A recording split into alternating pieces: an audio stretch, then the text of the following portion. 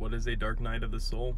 A dark night of the soul is a period of disconnection and emptiness in which we feel completely separated from ourselves, others, God, and Source. The dark night of the soul can feel like a negative thing, but the opposite is true. It is so painful, but it is for our highest good. A dark night of the soul serves two important purposes: a soul awakening and a stripping away of everything that no longer serves you. It is the complete dismemberment and death of ego. A dark night of the soul is a process that allows us to face who and what we thought we were, and to let those beliefs and thoughts go. It helps us shed old layers of our identity to reveal what is underneath, and transforms us into who we are at a soul level. In a dark night of the soul, you are in a temporary space between an old and new version of yourself. It is a space that is required to recognize and let go of the old, and to welcome the new, a place of rebirth. Many of us have undergone multiple dark nights of the soul in this lifetime. A dark night of the soul is necessary for spiritual awakening and for the collective evolution of humanity. The dark night of the soul happens for you and by you. It is your higher self pulling you along. Everything is okay. Stay grounded and acknowledge the process as the older version of you disintegrates. The only way to the other side of this experience is through it.